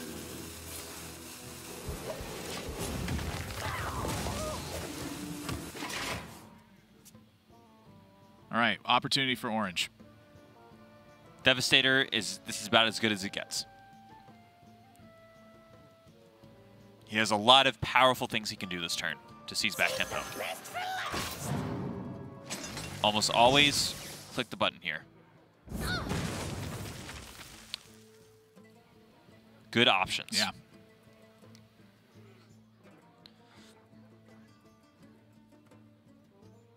Security Rover protects you against a Warpath. Maybe there's a world where you force out both brawls and then land a Security Rover alongside a large board to deny a Warpath. One of the thoughts I have about it is Security Rover is good in Elysiana battles specifically because there are a lot of times there's just kind of mediocre minions in play. There's just stuff. And this just creates a lot of stuff. It creates a lot of stuff. Yeah. At the same time, Mechanical Whelp plays pretty nicely around Brawl. It's a big thing. It's a big, well, it's a thing, it's a small thing that when they brawl it away is a big thing. And they have to have another answer towards it. That being said, Orange knows that there's an Omega Devastator in Thijs' hand. Thijs drew all of his cards, so Brawl Omega Devastator is a play available to him. Also, Thijs just has a weapon that can clear off the 2/2, so there are cons. Spring chicken. I still just do not understand. You never heard the term spring chicken? No. Oh. That's why I'm confused. Oh, well, it's a term. Got it. Yeah. I figured that part out. I didn't think you were just like saying it to say it. We're just like, spring chicken. Spring chicken. Just pick a word. Like an actual random word.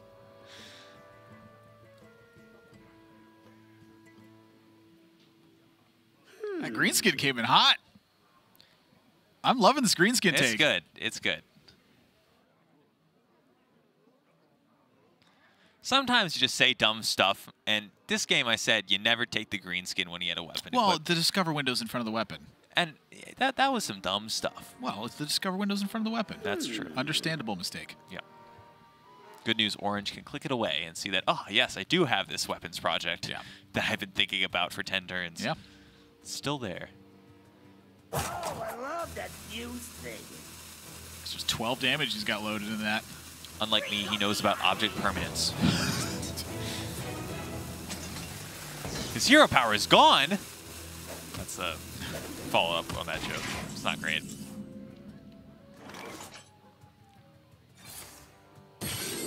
Omega Devastator. Wow.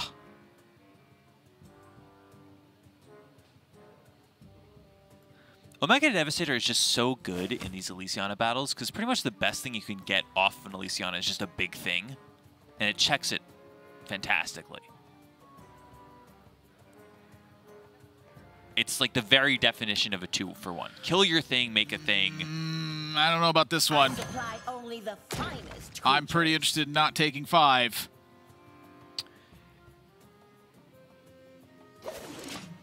Maybe overvaluing or undervaluing Omega Devastator there? I think he's overvaluing it and undervaluing health. Yes. That would be my opinion. Yes. If Maybe he thinks with 2 Devastators actually that he takes the lead in tempo.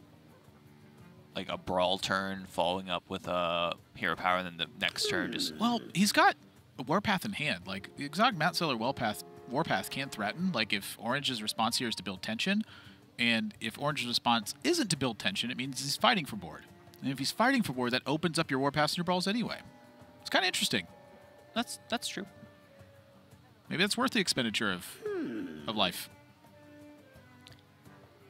It's still pretty close, right? Fatigue is going to deal about 20 extra damage to Orange if this goes long. Oh, just using a Plague of Wrath here. Smart. I like it. Omega Devastator. Don't do nothing. You make use of your weak hero power, I would say.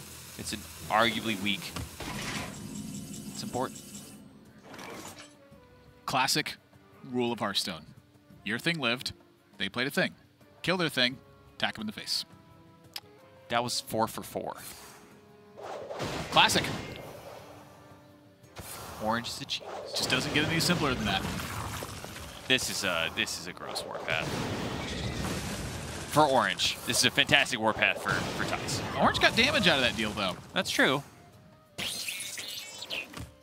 The gross part, I think, is the 3/1/1s. Yeah. I'm like, dang it.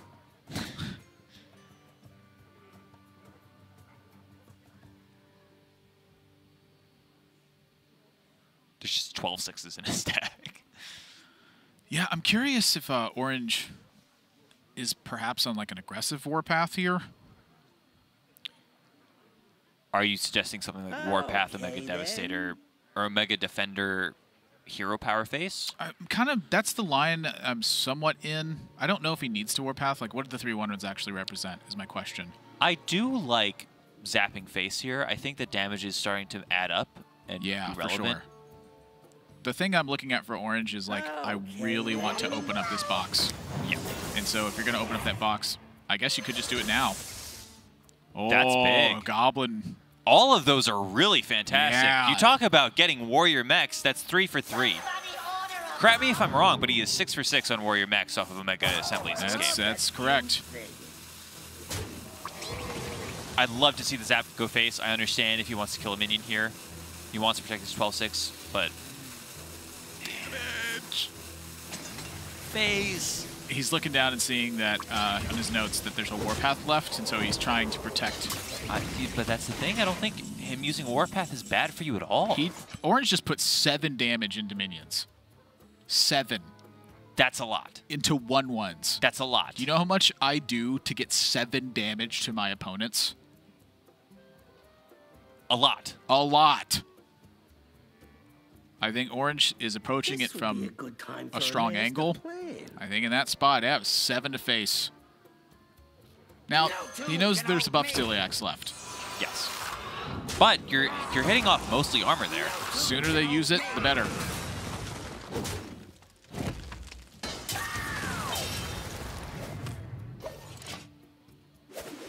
Committing to board for Thijs just seems way too short-sighted. I like how he's been approaching it for the last dozen or so turns. He has to be in pure reaction mode. He's been that way for, was it like a dozen turns now? Yeah. If he deviates from that, it's going to go bad quick. Yeah. But Orange is not short on haymakers.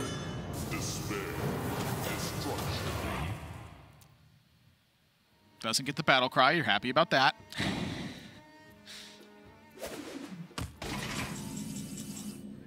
Alex, that's still in his deck. I'm not going to lie. I may have forgotten about that.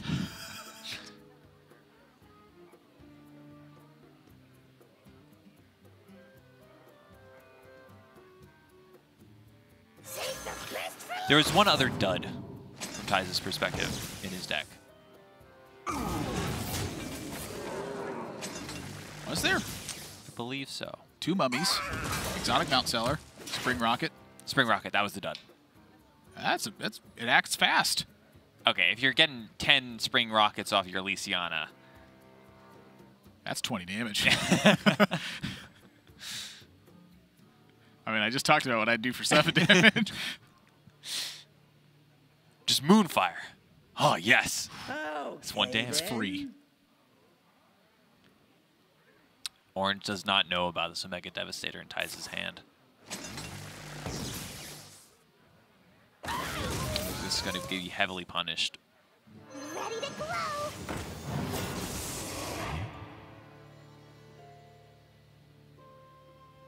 I see a vision in the flames. And why would he play around it? It's unlikely. Ooh, mummy. He might just do that instead, from Thijs' perspective, right? That's just so clean. Well, I'm not 100% certain. I think I'd rather have the Devastator than the mummy, that's for sure. Which leads me to believe he's going to play a Restless Mummy. You got plenty more mummies. You don't have plenty more Devastators. The good news from Orange's side is he is not letting up the pressure anytime soon. He has plays for days. No tune can hold me. That discovery is so good. No tune can hold me. Just What if we very were both wrong? He just discovers a Mechathune and it turns out to just be a Mechathune Well, game. I mean, it's pretty rare. He still has a shield block in hand, I mean. Yeah. Oh, Thijs. He forgot. Is that the... Oh. Oh. So now he's only one behind, correct? Well, There's he's still a bomb in his deck. Yeah. Oh, that is not an okay mistake. That... Oh. Hecklebot. Yeah, that's a big deal. Orange is suddenly ahead in fatigue. There's one bomb in his deck. Now, Thijs is the one that forced it into this scenario because of the fact that he did just such a good job of using his resources. It's gotten pretty even, but the difference now is that Thijs is taking the even ticks of Orange. So, like, when Orange takes a tick of 1, Thijs takes a tick of 1. That's what's going to end up happening here when the Hecklebot comes out. Are you sure? I think there's a bomb in... There's one bomb, right? There's 4 cards to 1 card. Yes. So it's... Yeah. Orange is half a tick ahead in fatigue. You're right. Yes, you said it right, and I was just rephrasing it myself because it takes me a while to process some things. But yes, you were correct. Oh, I love that fuse thing. But he's way ahead on board. So the Alex Strauss is the big kicker to me. Oh, this game got way tighter.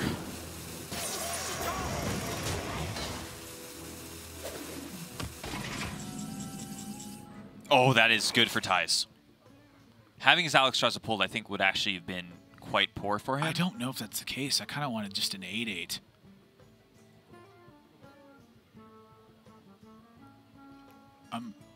That's hard to tell. You know, it's just going to get blown up the turn it happens, but sure, it forces the removal, plays into a brawl, and Thijs is not interested in trying to clear off a security rover, it seems like. I'm not really interested in it either, and that's really kind of the talking point. Every way you clear it is just so ugly without the brawl. You definitely need to win this brawl. If the security rover lives, that is... Security rover lives, I think you take the damage. It's very yucky. Yeah, you just pass. But then that activates Orange's Warpath to actually be an aggressive tempo tool. By far the best one. You can't complain. I guess if you're Orange, you could. Oh, I love that fuse. Spring chicken. Spring chicken. That's it. Come on, What's like the summer animal? Summer chicken? Oh, summer rocket. There we go. Okay. Face me, you egomaniacal Alec. No tune can Yep. hold me. That town crier was a bad thing. Thijs is... It's going to be hard for him to forget that. Everything looked so perfect right up until that one little town crier. And the instinct on it, I see how he made this mistake, actually. My head was telling me, well, this is an easy mistake to make. I was like, how? Once you play your second copy after Elysiana, there's no more in the deck. That's your thought. There was 4 Restless Mummies in the deck after Elysiana, not 2. It's a very natural mistake to make because you're considering so many other factors that once you've gotten to the point, you've autopiloted to say, oh, both of them are gone. Yeah. You'd seen 2. Why would there be 4? Because that's what you took. No tune can hold me. I like this line from Orange where he values health on his minion. I'm almost out of cards. Last card for Thijs is a bomb. And he always has to take it, right? I bring life. So now that's going to force a Zilliax out of Orange. Does it, though? Not necessarily immediately, no. At some point, yes. But look at what just happened. A mech stuck on board for Orange. This is the first turn in the game where Orange can actually attack with a mech. So based on that, well, you know the last card is a bomb. Well, the Hecklebot now is just 4 mana 3/8. Like that's still ridiculously that's just good. Yeah. Like that's the thing about Hecklebot in Warrior matchups is it's no matter what, it's just good. Yeah. I suppose if they have like 6 Colossus of the Moon in the deck, maybe that's not good. But you get my point. Did you catch that game from APAC. Oh, yeah. Yeah. Colossus of the Moon. Love it. That's one of my favorite cards. It's a big, dumb thing. Just like me. The biggest and the dumbest. Okay, then. The one thing about Ziliax is that Orange knows about the second Alexstrasza now.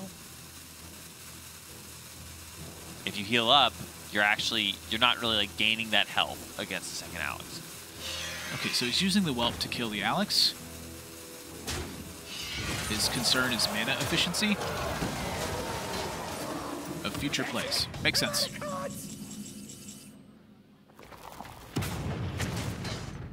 First hit of fatigue for Tyson.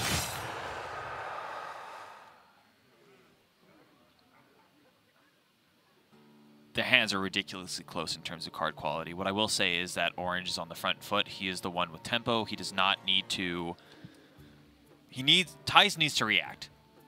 Yeah, to me, this is going to be a timing of the second Alexstrasza. How does Orange proactively set up against it, and how is Thijs able to manipulate that timing in his favor instead? One thing I gotta say is that this game is far from mathematically solved as well. There's so many things you have to account for in terms of hero power. Yes. Like, you can... It is technically solved from this point, but you're not going to be able to do that. It's like weakly solved. Yeah. Instead of strongly solved. That's what... Yeah.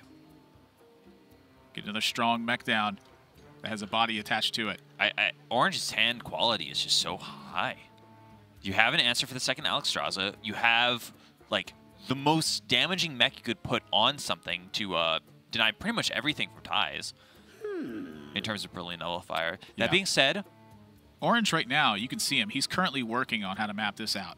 And so he's checking the tools on Thijs' side, and he's finding a timing where the magnetic connection is a major swing. He should know about every single card in Thijs' hand. Besides the Omega Devastator. That is a random mech that he does not know about.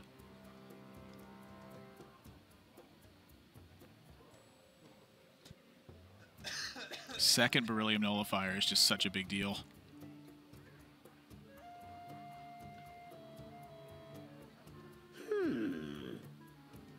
Thijs has held on to dear life to this brawl in this warpath. He still doesn't know about the Brilliant Nullifiers, by the way. He does not. Uh-oh. That's a 7-6 Ziliax? Yeah, the Armageddon sticked around for 2 turns. Oh! It's big. I thought it was a 5-4. No. Oh, that's way different. If Thijs plays this big dub thing in Alexstrasza, he's going to get checked massively by the Ziliax. He's going to get destroyed if he plays that Alexstrasza. Actually murdered. He knows the other Ziliax is left. Like, you cannot do that. And then you saw him kind of stop himself and go, what am I doing? You can't pass. If you pass, it just means the same issue but worse. Right. I think this is the right call from it, is you build tension at this point. You are technically the aggressor because Orange is set into a fatigue spot. You have a bigger Ziliax than Orange does. Has to be responded to on Orange's side. Play a big dumb thing, don't get murdered by Ziliax, exotic Mountain Seller. Yes. Blessing, this is a fantastic hero power for the spot for Thijs. Discover a mech is really just what you want. I wonder if he's going to get driven off of this by the Beryllium Nullifier. Like, you got to answer that. Magic neutralized. Take 1.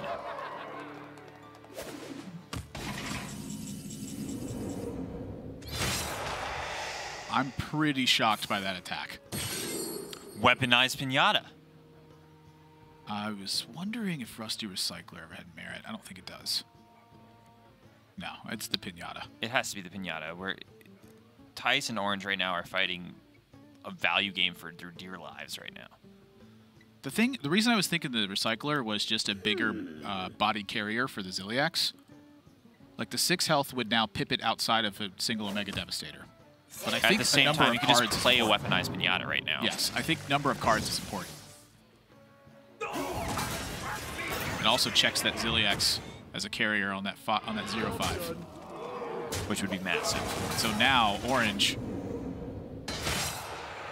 that fatigue is setting in hard. He's got to find a way to either re-snag this tempo or deliver pressure or fend it off and take the lead somehow. Those are big tasks. You know that there's an Alexstrasza on the other side. If you've been keeping track, is something like Omega Devastator Zilliax a line? Could you Omega Devastator attach a Zilliax onto the Omega Devastator, trade it in, or even keep it up with a Divine Shield? Is that, if you know the context of his hand, you should know about the Warpath, the Zilliax, the Brawl, the Shield Block, and the Alexstrasza. I'm thinking the Brawl. You should know. It's really hard to keep track of these kinds of hands over a long game. Often you might forget of one tool, but there are some things that can help you, like players are allowed to use a deck tracker. You can see the fact that only one Warpath, only one Brawl has been used. I mean, what's the best outcome here with this hand right now would be the Brawl, right? Like your 0-1 survives. That gives you an opportunity, perhaps, to capitalize. I'm not sold on that because it might not be quick enough. Ah, yes. Like, this became a problem. This was all beget by the Alexstrasza. Unity. Precision. Wow. Perfection.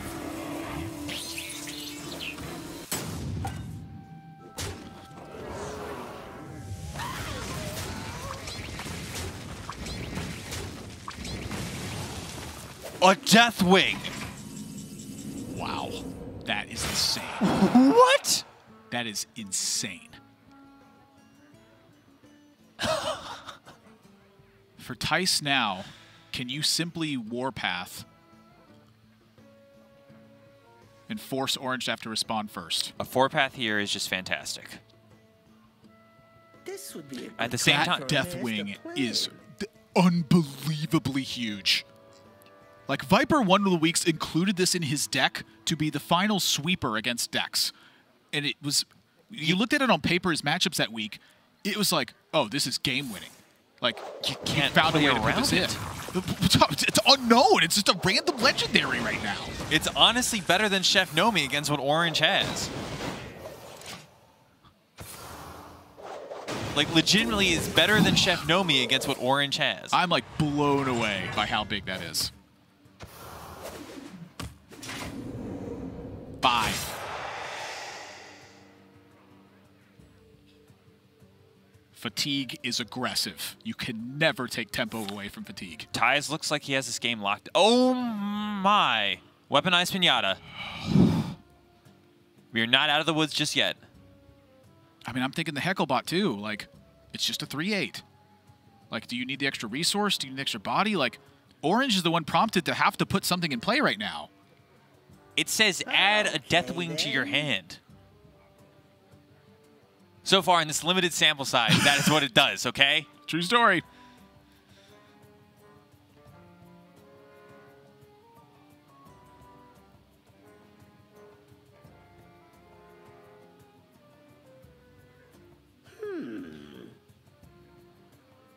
This is just hard. This is... If Orange could see Thijs' hand right now, you're taking the weaponized Pinata. I love that fuse thing. I am not comfortable.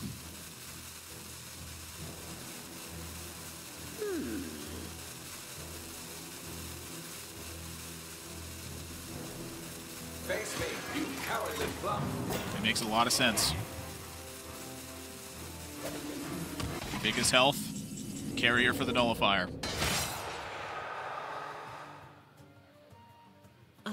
Deal the 5. Fatigue it coming. 6 now for Orange. He's got 2 turns. The Deathwing is just going to lock it up. Thijs could literally just Deathwing next turn to lock it up. How do you win from this spot as Orange? You have to answer the Deathwing. You have to stay above Thijs is a taking very large life 16. total. Next turn he goes to 11, and then he would take 7 and go to 4. But you stop the 4-5 and the 3-8 with the Deathwing. I don't think the Devastator is the right play here. Save the best for last. He doesn't know about the Deathwing is the thing. So I think from his perspective, it probably is the right call. Does that change the map? Ziliax hero power. It's a 7-5 Ziliax. That is true. But then Brawl from Orange could maybe put the fatigue back up to 22. I understand that, but you're going to be taking like 2 ticks of fatigue. Oh, just Brawl. Oh, that's so much smarter. Wow. That was a No. He goes up to 22. Orange takes a hit and then has to close in the next turn. Yeah. So now he has to use the hero power. You had the Ziliax in play. Even if there was a Hecklebot in the way of this and Orange brawls and wins it and hero power even with to okay, 11. well, I mean, Thijs just has it mathematically locked out because even with that, he has here. Thijs, that was impressive. Wow. It just comes down to the wire at the very end. It comes down to the wire. And there were so many different little optimizations throughout that match that Thijs took, I think, that put him in that spot where instead of having to worry about like 2 turns down the line, he just gets it immediately. Now there were some very small slip-ups, like you mentioned, the Town Crier for the Restless Mummy, for example. Over a game, of course, this size, I would expect some slip-ups. However, it didn't come in the fashion that I would normally have anticipated, which is like the ones that I would say are typical or a player misinterprets their spot in the match. Very reasonable to do. The Town Crier with the rush in the deck, I'm just like, come on, man. Yeah, I don't think either player really misinterpreted it. That's the thing. Is macro planning, I think that it's in the right spot. My question would have been on Orange's side, which with as much trading as was done, He missed a lot. He missed 7, and then there was another turn where he missed 8. If you're the aggressor in a matchup, I think you need to be seizing your damage, even if it means that there's strong pushback, because the point of the tempo, I think, is to make those pushes. It would have been a lot closer. I think Orange did a fantastic job of making an aggressive push in a spot where he can't necessarily always make that call. Thijs is ready for an interview. Thijs, can you hear us? Yes, perfectly. Woo, what a game. A marathon of a match, and what a game 3 it was. And I love to see some of your showboating. What were you doing with the orange? You just drawing happy faces on the oranges? Yeah, I was just happy every time I would win a game against Orange. I was like, let's just make a smiley face on Orange. And I was like, yeah, I'm happy I won. Well, talk to me about this match, my friend. A lot of cool stuff happened in this one, but for you, what are some of the highlights and the standouts?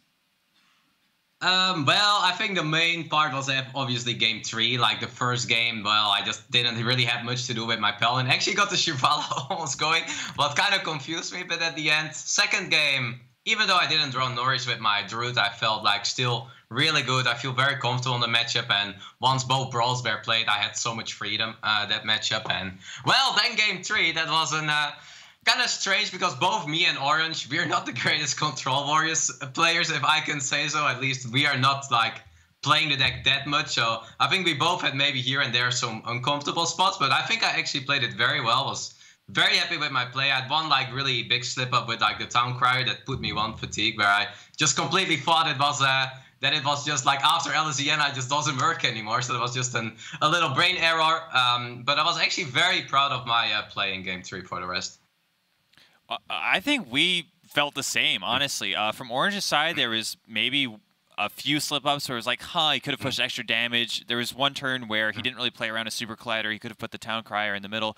And besides your Town Crier slip-up, we thought you played fantastically. One of the turns that happened very early on was the Snip Snaps. And I just want you to go through your thought process about how you like portion up the Snip Snaps as 2-3s and 2-3s instead of a 4-6. Could you talk us through that? Yeah, like I was also a bit confused by Orange plays early, where he just really went aggressively shield block, and like he drew actually so much, what kind of got me off my like plan how I would normally approach the matchup.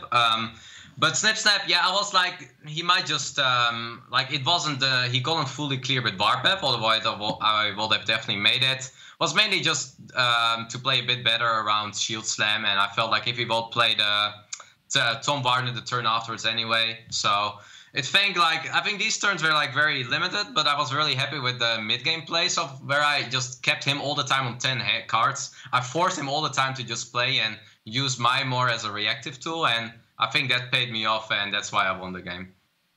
And talking about your positioning in the division now, you move up to a 6-6 record, and it's pretty tightly packed throughout. How are you feeling about your next 2 matches and your playoff hopes? Well, my hopes are all for the playoffs. Like, we have a little bit of a strange group where, like, just everything can happen. But my goal has always been playoffs, and that's where my mind is. So I'm very happy I pick up this very important win against Orange, who was also 5-5. I'm just going 1-1 almost every week. Well, last week I had a 2-0, but it's just going all the time. I'm just there at place 4 or 5, and I'm like, yeah, we'll see where this ends. Hey, PNC won in Americas after going 7-7. Yeah, well, maybe let's just make it 2-0 next week to just secure that spot. How about that? Well, one up them and get to BlizzCon yourself, I think, is probably one of the only ways to do that. Thijs, it's always a pleasure to talk to you. Congratulations on your win, and I'm looking forward to seeing you next week. Thank you so much.